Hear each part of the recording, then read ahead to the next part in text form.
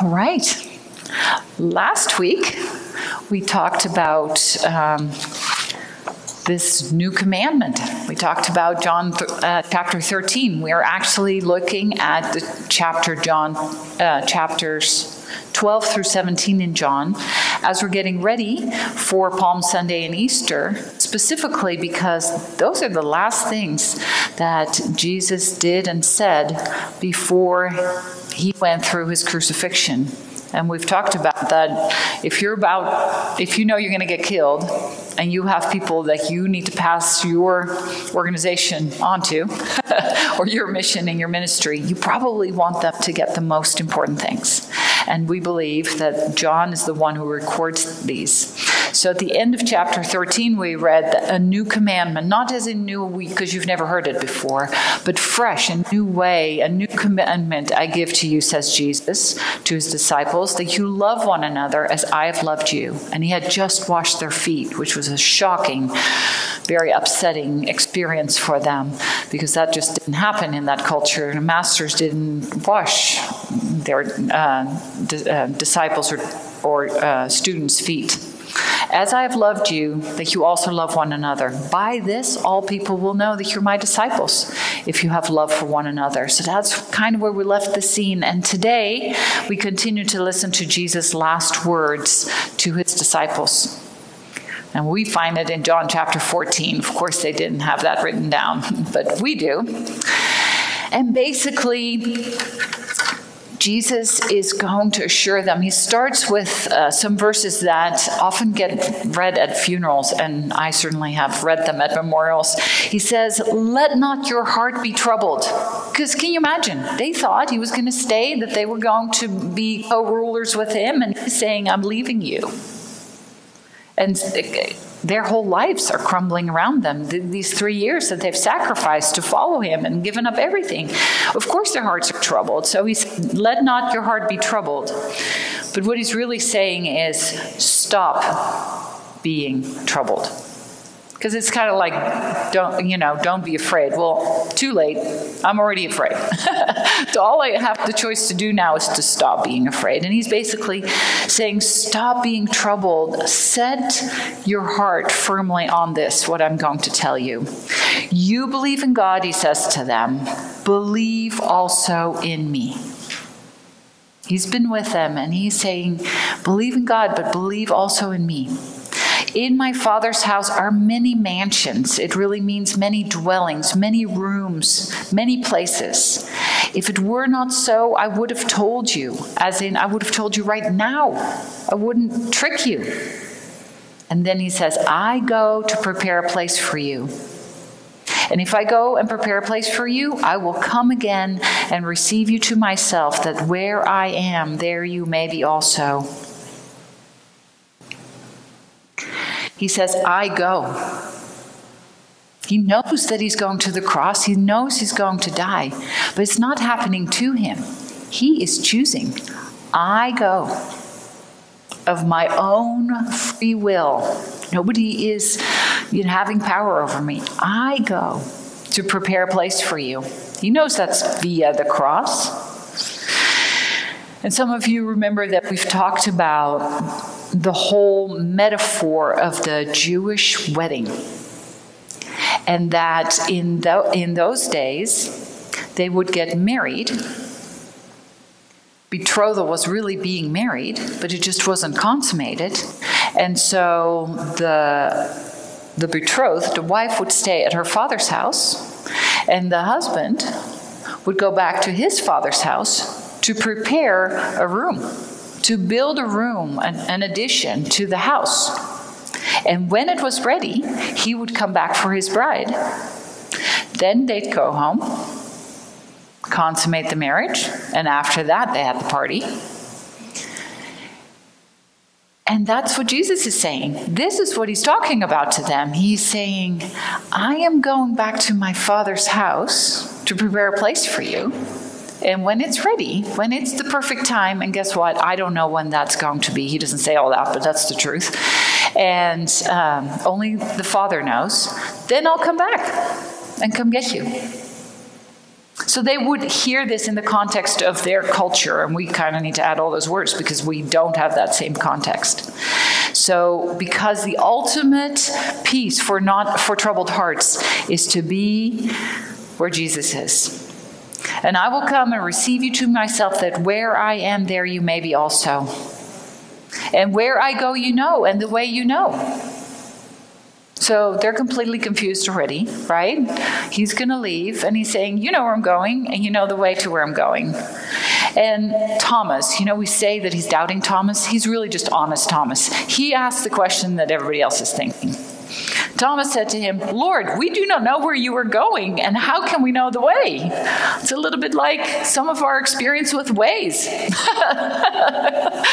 Some of you don't have a good relationship with your Waze app, and it doesn't always send you to where you are hoping to go. And so they're like, we don't even know where you're going, so how can we map that out? But he says, I am the way, the truth, and the life. No one comes to the Father except through me. That's the way. That's the way home to the Father. Now, big deal here is in the Gospel of John, there's 8 times that Jesus says in Greek, ego, eimi, which means I am. It's redundant. You wouldn't say that in that language, just like we wouldn't say I am. It's like, are you stuttering? No. I am the way. This is one of those places. Ego eimi, which means he is saying, I am. You remember what Jehovah God, his Father God's name is? I am who I am. So Jesus is very clearly saying, I am God. I am the way, the truth, and the life. No one comes to the Father except through me. That's not popular in our culture. We want to believe that we can make our own way to God, that there is ultimate all sorts of different ways. Jesus himself claims something different, and it's open to everyone. But this is what he says. Show us the Father. That's what they're going to say. So he says, if you had known me, you would have known my Father also. And from now on, you know him and have seen him.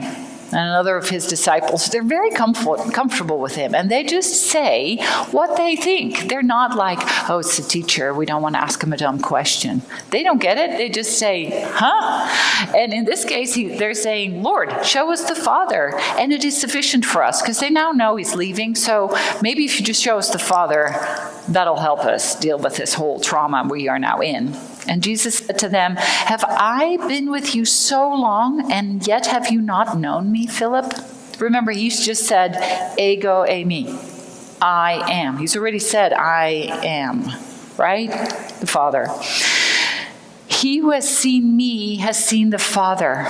So how can you say, show us the Father? Do you not believe that I am in the Father and the Father in me? The words that I speak to you, I do not speak on my own authority, but the Father who dwells in me does the works. So not only does Jesus not speak his own words, everything he's done, all those miracles, are only because the Father is doing it through them. It's really no different for us. We can't do any of it on our own. And believe you me, when I'm up here, and those who are part of the journey of me getting ready know very well that I have no idea what's going to happen until it happens, because that's how God still wants to do it. And Jesus continued, believe me that I am in the Father and the Father in me, or else believe for the sake of the works themselves. So you can believe my words, or you can believe everything you've seen. And they've seen some spectacular stuff, right?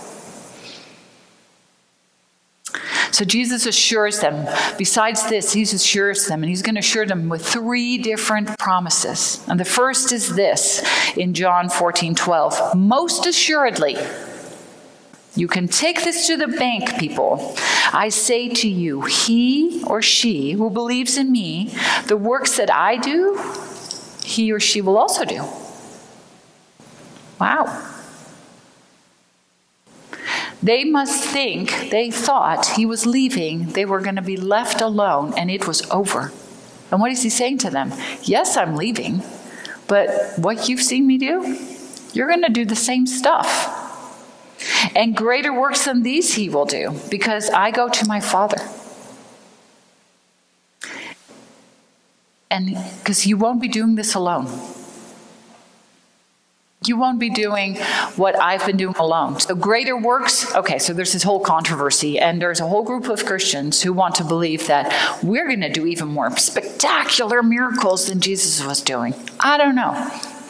Lots of people walking on water these days, like calming storms.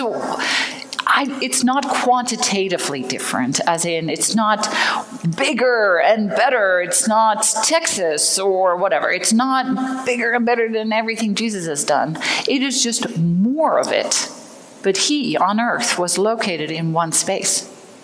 Now, his people are everywhere. So these same things are happening. And it is said that during Jesus' time, when he was actually on earth, far fewer people believed in him than immediately after his departure. In Acts, 3,000 and then another, 5,000 in total in a very short span of time come to know him. That didn't happen during his lifetime. So they did far more than he was even doing, and that's what he's saying to them. And then he says, and whatever you ask in my name, that I will do, that the Father may be glorified in the Son. If you ask anything in my name, I will do it. Now, there is a catch. This doesn't mean anything. I know it says anything, and he's not lying, but it doesn't mean anything you feel like he's going to do for you. He is not the genie where you rub the bottle, you just conjure up a wish, and boom, poof, Jesus will deliver. That's not what this says, because it comes right after, if you believe in me, the works that I do, you will also do, and you'll do even greater than this. And whatever you ask in my name, in my character, according to my will, and in light of all the things that I want you to do on earth, you ask me for help with that, you can take that to the bank. I'll do it. I'll do it. And some of us have seen that, right? You've prayed for something according to God's will, and he delivers. Sometimes not the next day. Sometimes we have to wait a bit, but he delivers. And then he continues, this is love. Okay, I have to turn 2 pages. Hang on. He says, if you love me, keep my commandments. In Jesus' economy, love is not a feeling. It's not an emotion. It's not the thing that happens maybe when we're singing and we're just transported and we just feel the love, which is great. You can have that. But Jesus says, if you love me, keep my commandments. And I will pray to the Father, and he will give you another helper.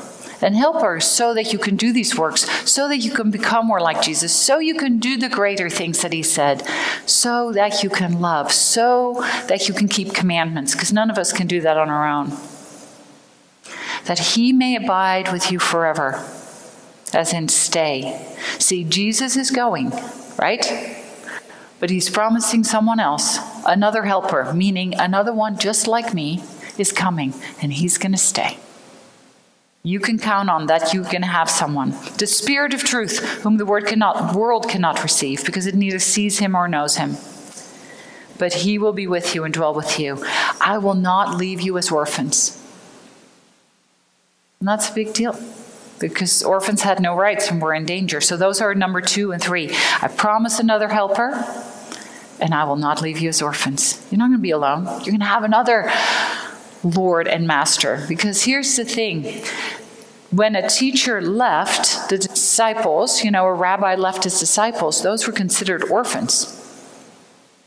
So he said it in their context. And those were then without a guide, without a father figure for them. So, a little while longer, and the world will not see me anymore, he says, but you will see me because I live, you will also live.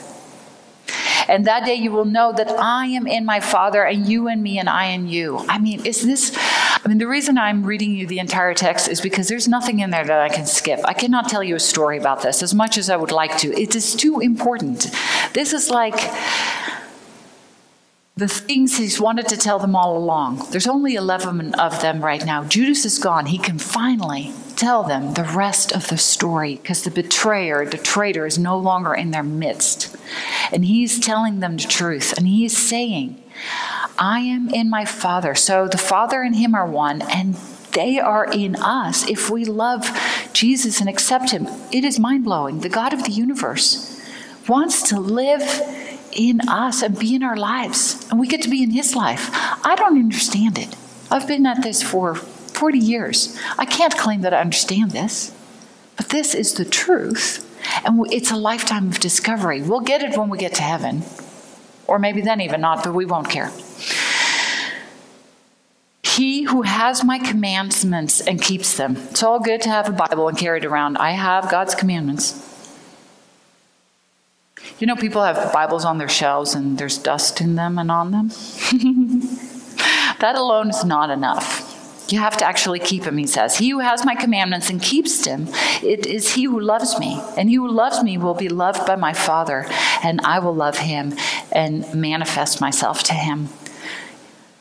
Loving Jesus means doing what he said. That's his litmus test.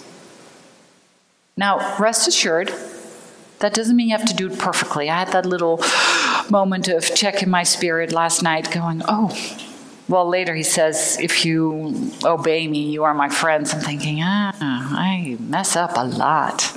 Maybe I'm still in the servant stage, not the friend stage. But Jesus doesn't ask for perfect obedience because we can't do it. We're sinners. It's the heart. It's Judas, and it's not Iscariot. Yes, he's gone. Said to him, Lord, how is it that you will manifest yourself to us and not of the world? They still don't have any idea of what he's saying. Okay, so you're leaving. How is it that we will see you and they can't see you? I mean, this is confusing. What are you saying? And Jesus answered and said, if anyone loves me, he will keep my word. So we're getting some clues, right? Keeping commandments. Where can we find them? In the word. You have to keep the words that he's saying.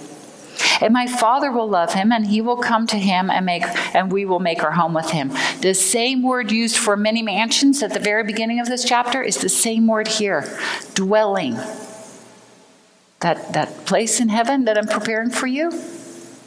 My Father, if you love me and keep my commandments and keep my word, my Father and I will come and live with you right now. We'll make our house with you right now. It's all mind-blowing if you really think about it. And he who does not love me does not keep my words, and the words which you hear are not my own, but the Father who sent me. And then he tells them that he's going to send us another helper, and it's the Spirit of peace. And he says basically, peace I give to you, my peace I leave with you. Now that was a normal greeting like goodbye. Actually, I just read, and I probably knew this, but I'd forgotten. Goodbye really means God be with you. Did you know that that's where goodbye came from? I found that an interesting little tidbit of information. But he's saying, I'm not giving you peace like the world gives. He says again, let not your heart be troubled and neither be afraid. Is that not a good word for us today? Don't let your heart be troubled. I am with you. I am Jesus, Father God, I'm with you, and I've sent you my Holy Spirit. If you believe in me, you've got all that power. Don't be afraid. My peace that transcends all understanding, I will leave with you. And now I've told you so that before it comes, he says, before it happens, I've told you so that when it happens, you won't be scared. And then he says, I love the Father, and as the Father gave me command, so I do. Again, this is not happening to Jesus. It's not out of control. He is going and he is obeying the Father because he knows to redeem the world, to have everybody be able to have access to the Father requires he chooses to go to the cross. And he just said, love means obeying my commandments. And he's saying, just like that, I love the Father loves me, and I obey his commands. And part of that is going to die. And then he says, let's go. Rise, let's go from here. It seems so abrupt after all that. And then we get into the next part of this, and he says, there's lots of question as to whether actually left. I think people want to believe they were still in the room because the rest of this, how can you have that conversation on the way? But I think they had conversations on the way all the time. And in Israel, there's lots of vines, and he's now talking about vines. He says, I am the true vine. Because see, in the Old Testament, Israel was the vine. And the Lord, Father God, was the vine dresser or the Lord of the vineyard. And now Jesus says, I'm the vine. Every branch in me that does not bear fruit, he, the Father, takes away. And every branch that bears fruit, he prunes or he cleans. So you have choices. First of all, a vine, if Jesus is the vine and we are the branches, have you ever seen a loose branch do very well on its own, a loose vine branch? When you cut off the blackberry branch in your yard and you leave it laying there, does it keep producing blackberries very well? Doesn't, does it? So I'm the vine, you're the branches. A branch that does not bear fruit, as in a dead branch, he takes away. He might, they say, or it might be lifted up. Like what they would do is some branch would get on the ground and it wouldn't get enough light, and they would pick it up and string them up to give them a chance to grow some fruit. If they still didn't grow fruit, probably. But there's a chance. And every branch that does bear fruit, he prunes. So when trouble comes your way, when it seems like God is against you, there's a good chance he's just doing some cleaning up. Any fruit tree or any bush that produces fruit that doesn't get pruned doesn't get much good fruit. It might get lots of fruit, but it might be sour or tiny or doesn't ripen. But I don't know if any of you have had a fruit tree that you've pruned. What happens after, a couple of years after? You get an explosion of fruit. Oh my goodness. And so that's what God obviously knows since he made the stuff. That it may bear more fruit. You are already clean. See, you've already been pruned because the words which I have spoken to you. These disciples had already listened and heard and believed. And then he says this, abide in me and I in you. Abide in me, you live in me, and I in you. It's relational.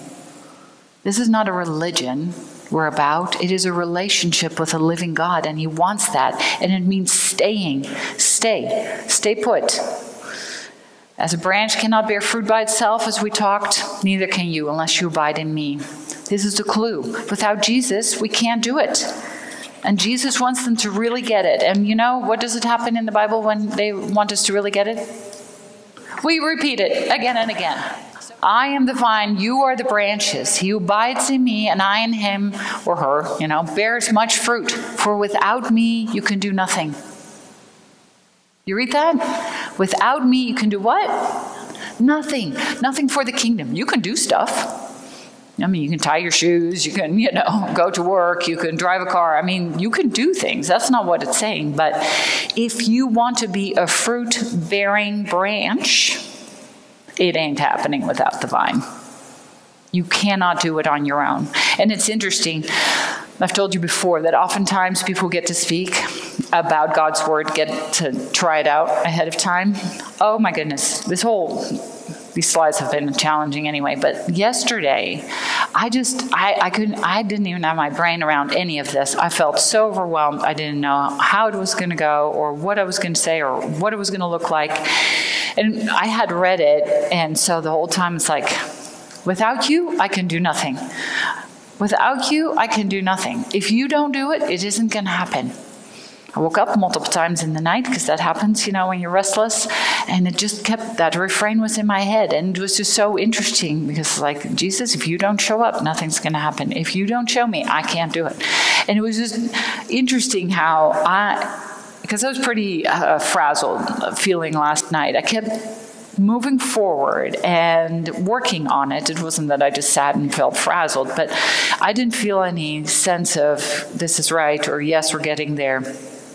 But the more I was praying, without you, I can do nothing. If you don't show up, it's not going to happen. Just the calm that came. Because I can't do it. I can't do anything. I can't help you. Sorry. I know I have a pastor title, but I can't help you. I really can't. Unless I am plugged into the vine. Because then it's Jesus helping you, and maybe he uses me as his instrument. But I've got nothing. Apart from Jesus, I can do nothing. And apart from Jesus, you can do nothing. So it's good, and it's our ultimate good to abide in Jesus. And he continues, if you abide in me and my words abide in you, Ask what you desire, and it will be done for you. How is that possible? When you abide in him and he in you, you want what he wants. Then you can ask him that because you already want what he wants. It's been interesting just, journeying with Jesus over more years. My prayers get answered more often these days. Why? Because I'm super spiritual and so wonderful? Well, maybe. But, kidding.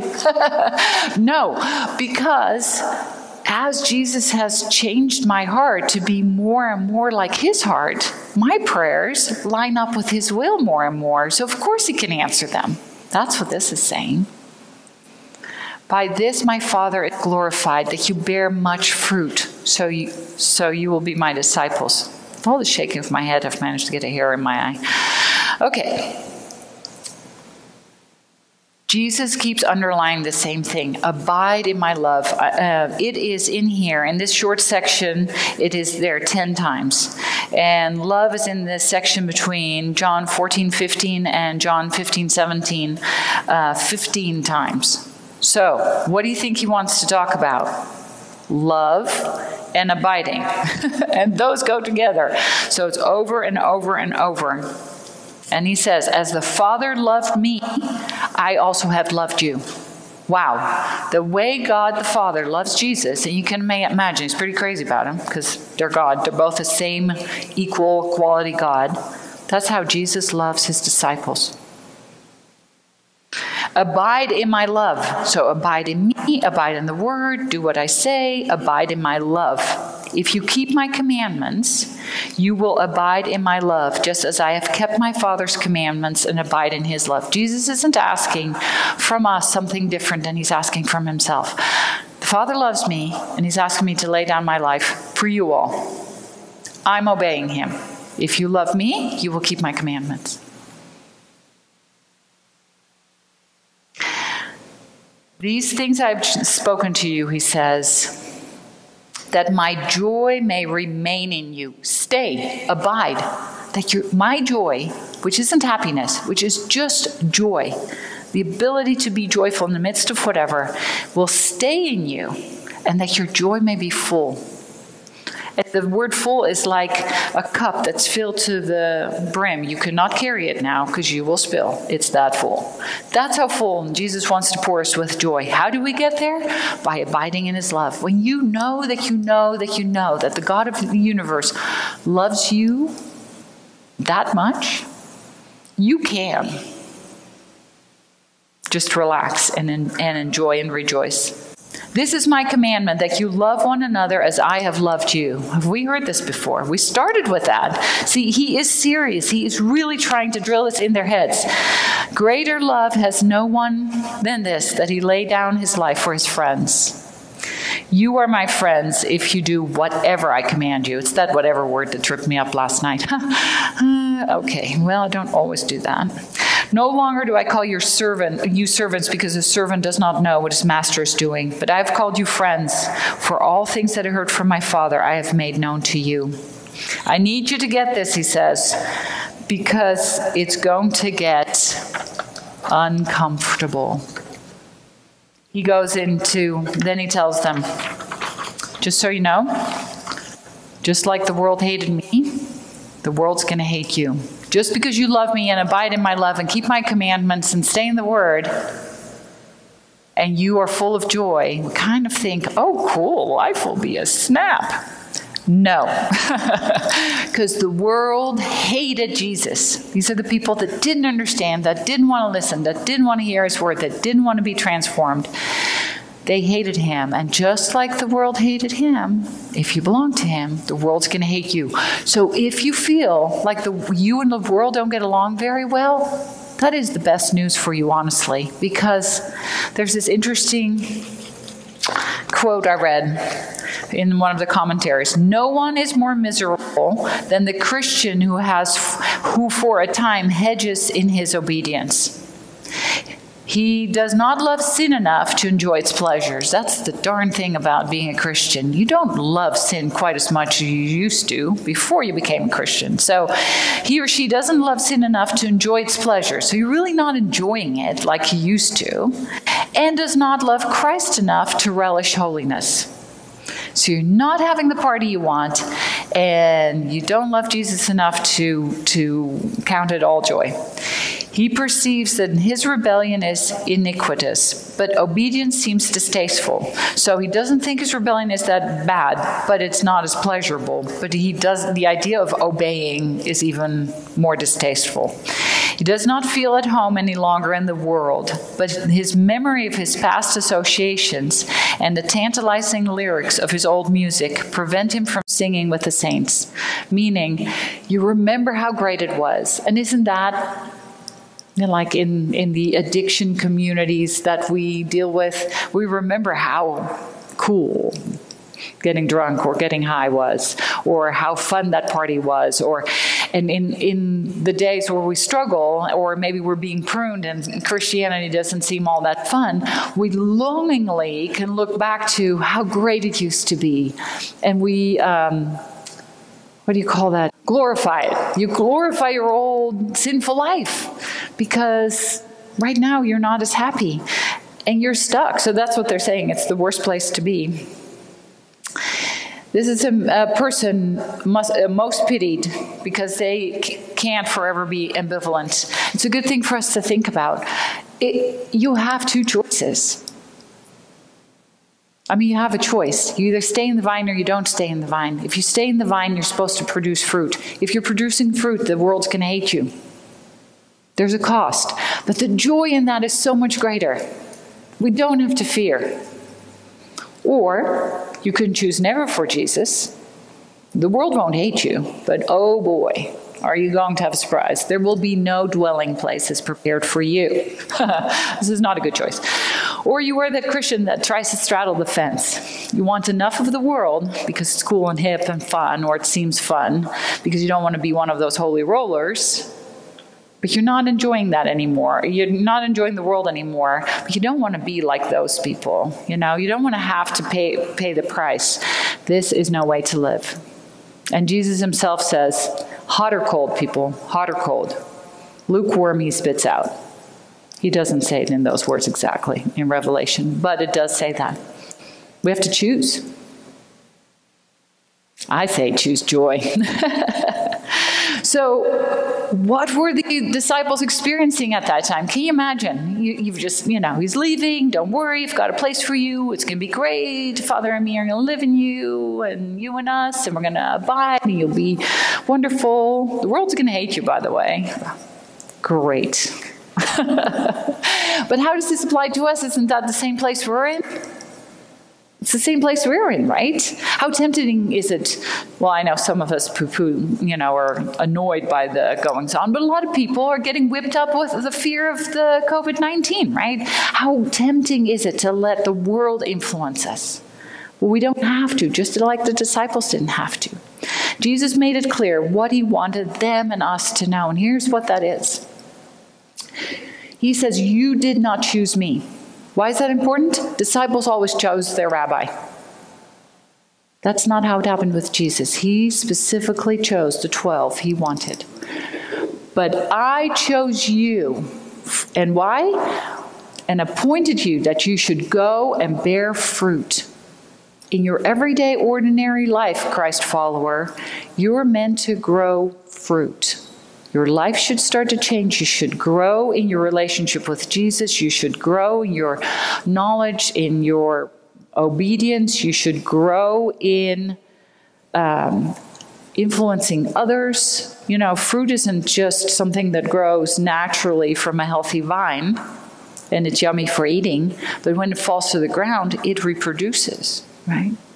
So a Christ follower that bears fruit is also starting to invest in others, and you can see fruit.